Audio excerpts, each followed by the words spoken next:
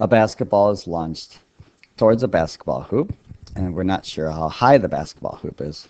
And that's our job to find how high it is. We're starting with an initial height of 1.8 meters, launched at 8.2 meters per second at a 42-degree angle. Our first step is to get this vector into x and y coordinates. So this will be our Vy, and this is our Vx. Particularly, this will be V1 in the y. Let's do that over here. V1 in the y is equal to 8.2 sine of 42. V1 in the y is equal to 5.5 meters per second. Let's do likewise for Vx. Vx is equal to 8.2 cosine of 42. Vx is equal to 6.1 meters per second.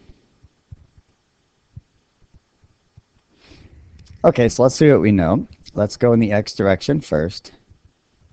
So we know velocity is equal to 6.1 meters per second. And the basketball, if it has any chance of making it into the hoop, must go 5 meters. So we know the distance is equal to 5 meters in the x direction. Okay, and our job is to find time. So the only useful equation in the x direction is d equals vt. So I have 5.0 is equal to 6.1 t. And time is equal to 0.82 seconds.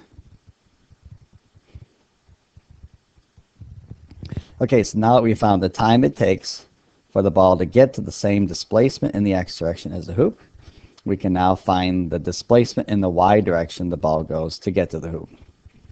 So let's get our y direction going. Velocity 1, okay, is equal to 5.5 meters per second.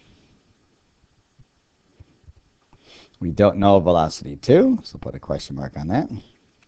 Acceleration, negative 9.8 meters per second squared. Displacement, we do not know, and that's what we're trying to find since we're looking for a height. And time is equal to 0.82 seconds.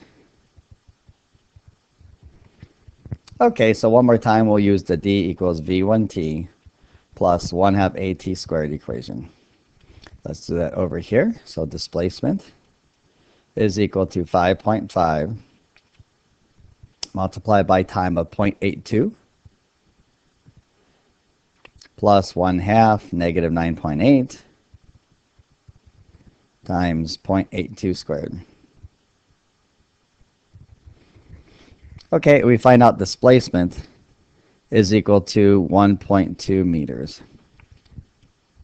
That means the ball has gone 1.2 meters upwards, okay, from our original 1.8.